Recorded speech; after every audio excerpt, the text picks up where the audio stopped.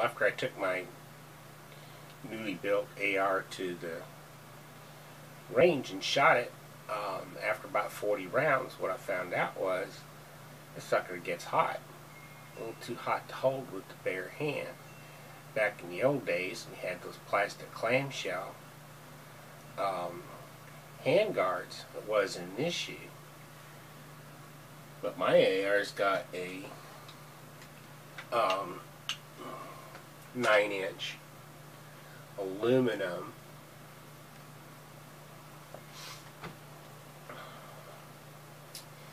handguard with full rail on the top, and goes out, and it's cool. It looks great. It's free float, which makes the gun more accurate, but sucker gets hot. So thought of various ways to try and deal with that.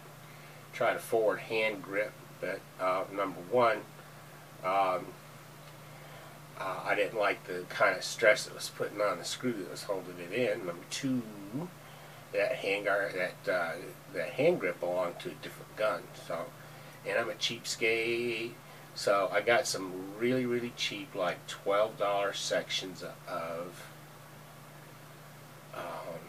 M-LOK